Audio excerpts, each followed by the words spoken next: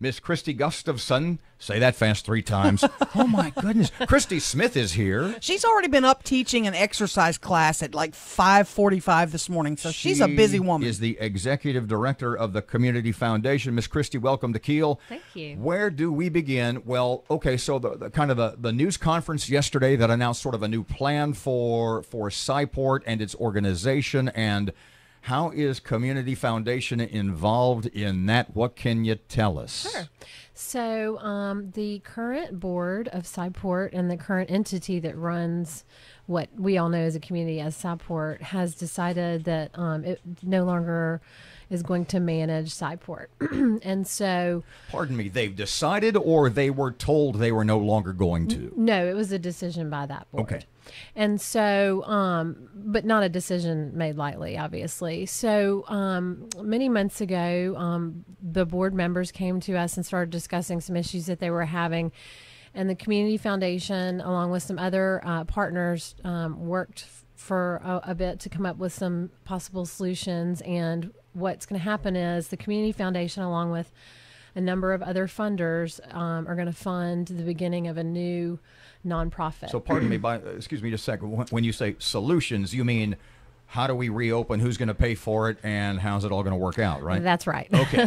How much money are we talking about, Kristi, from the Community Foundation and then from the other entities? Well, I'll just say right now, because we have the other funders right now are going to remain anonymous, but I think over the course of this, over the next few weeks, that most of them will probably go ahead and advise who they are. But let's just say the funding is significant. Is this city building? So the building is owned by the city. Well, how can they remain anonymous if they're... And all the... Well, let me explain the structure. The building is owned by the city, and the exhibits are all owned by the city. Essentially, everything in the building is owned by the city. What the entity was doing was managing what we know as the Children's Science Center. So the new entity would be entering into a management contract with the city to manage that science facility. So the city gives the management group the use of the building. Did the city have the imprimatur over the plan? I mean, did they have the final say? The group that wants to take it over and make it... It's called Red River STEM. Yeah. Shiny and new. Did they have to present a plan to the city and say, here's what we're going to do, here's what it's going to here's what it's going to cost, here's the new exhibits, etc.? Well, we have gone and presented to the mayor, and then we'll be presenting to city council at the next 2 city council meetings. So you have to have 2 readings to enter into what they call a cooperative endeavor agreement, which is the management agreement.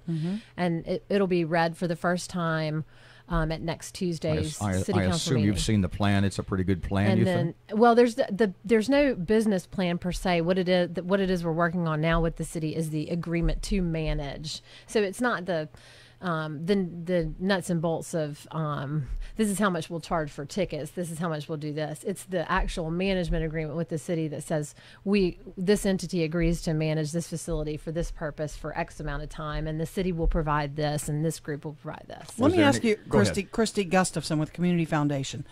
Sci-Port has a lot of debt. They have contracts with local businesses for their copy machine, for their elevator, for all that stuff. Who's paying that debt? Who takes over that debt? The liabilities of the old Sci-Port entity will still be the liabilities of the old Sci-Port entity. So who's those guys? So there's currently no executive director, but it's the charge of the current board and the current chair of that board. So those people on that board are directly, personally responsible for... No, They're not. They're not personally liable for it. They're they're not. No, but the old entity is responsible for those. So a bankruptcy filing is most likely. I mean, would you be surprised if that happened? I would be surprised if they did file for bankruptcy, because I don't think they own any assets. So I don't know if there would be a point to doing that or not, but that's their decision, the former board's decision. It's not something I'm involved in. People today who are owed money by Sci-Port let me phrase it this way. Who gets sued?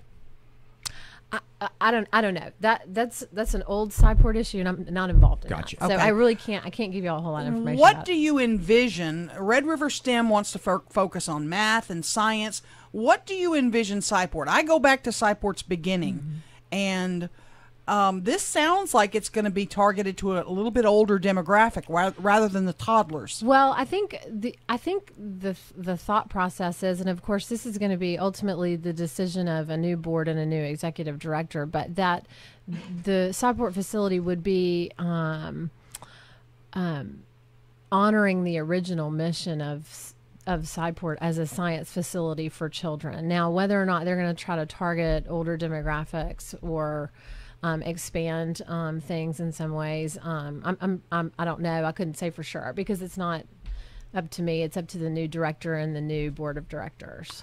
And current memberships, people that currently hold memberships, are they SOL? No, no. They're for everybody involved has said from day one, if there are memberships, then they're going to be honored. And then if there's a period of time that the facility isn't open, they would get that wouldn't count against their. If they have a year membership, they're going to get a full year benefit out of the membership. We're talking to Kristi Gustafson with the Community Foundation, Executive Director. You guys at the Community Foundation, dot your I's, cross your T's like no other organization in town. So can you give me an idea of a timetable when you guys have put down on paper, if we're going to spend our money, because Community Foundation holds people accountable. If we're going to spend our money, we want to make sure you're doing what we've told you we want you to do. So when do you hope, and when have you instructed them that you want to see those doors back open to children? Well, we haven't given a specific date instruction, but I'll tell you two things. One, the new entity will have to apply for tax-exempt status from the IRS, and that takes several months often. And during that period of time, the Community Foundation is going to act as the fiscal sponsor for that agency. So that gives you two things. It allows people to make donations and get their tax deduction for their donations, and it also allows us to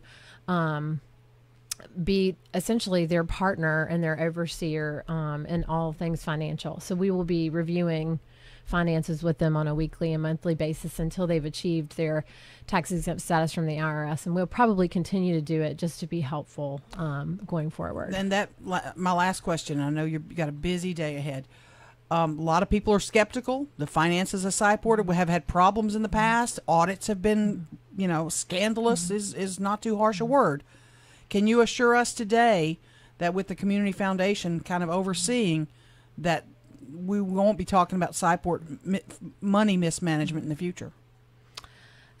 There are no 100% guarantees, but obviously that is we intend for the entity to be set up such that it would be extremely, extremely difficult for mismanagement to happen, and we plan to be there. And it's really important to my board for us to be there for a while to help Sci-Port get its back up off the ground.